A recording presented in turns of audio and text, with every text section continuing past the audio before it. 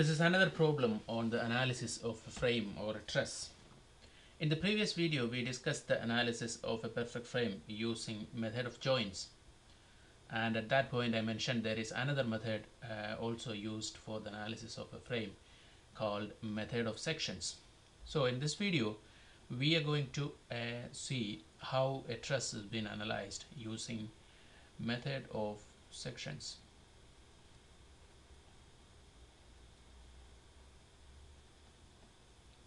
Again, the fundamentals are the same, that you apply the equilibrium conditions to a truss and find the force in the members. First you find the support reactions and then you find the forces in members. But the difference in method of sections is you are not analyzing the entire truss. You are only analyzing a particular number of members. So as shown in the figure, we are interested in finding the forces on member 1, 2 and 3.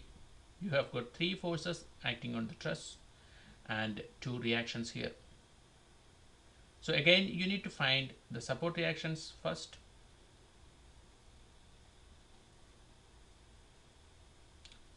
And the forces on members.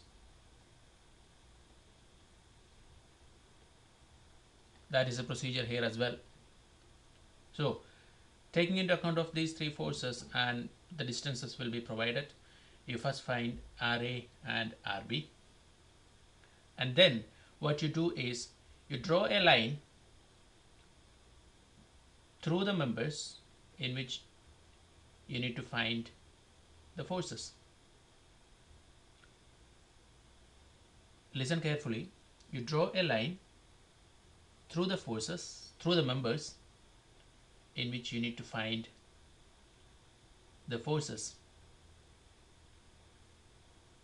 It is to be noted here that you can only draw a line through a maximum of 3 members with unknown forces.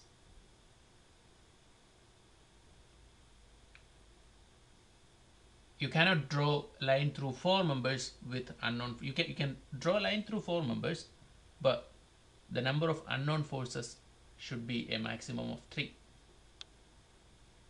So here you have 3 unknown forces and we are interested in finding the members, the forces on these members.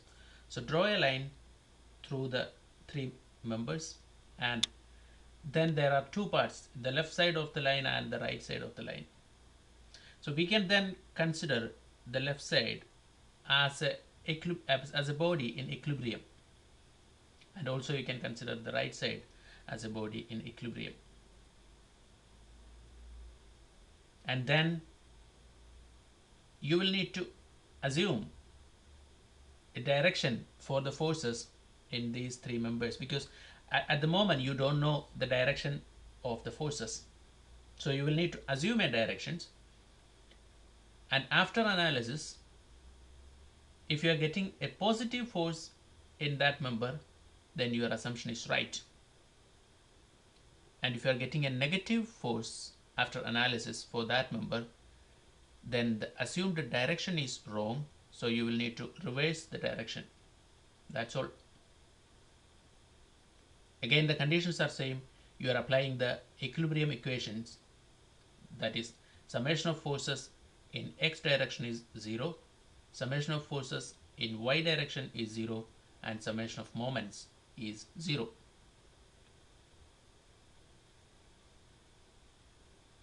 I know this may be a bit confusing, but once we do a problem, you will understand it completely. So let's see how it works. What I have done here is I separated the body into 2 parts. This is separated by this line here. So you have got a left hand side and a right hand side, and these are your summation equations, or sorry, equilibrium conditions. Again, I assumed a direction for these 3 forces. This is just an assumption. You can assume any direction, and then you analyze this part of the body. And also if you want to analyze this part, you can do that as well. So Now you have got a known force here and a reaction at A and 3 unknown forces. So by taking moment about any point, you can find 3 equations or number of equations and then solve the equation simultaneously. You can find the forces. So if you take moment about this point, the moment of this force will be 0, moment of this force will be 0, moment of this force will be 0, moment of this force will be 0, because all these are passing through this point. The only moments will be for the force F1 reaction of at A and the force F, the force on the member 1 here. You can also take moment about this point again, then this will be 0, this will be 0. You will only have moments for this force and the force through the member 2.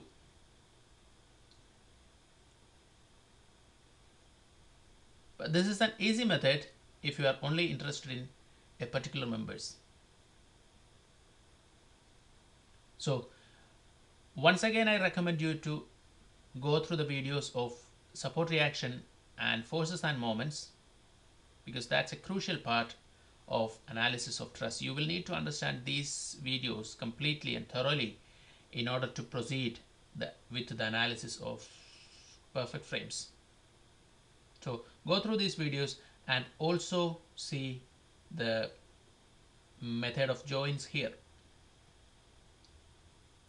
So there are 2 methods for analysis of truss: method of joins here and method of sections we discussed in this video. We will do a couple of examples from the next video onwards.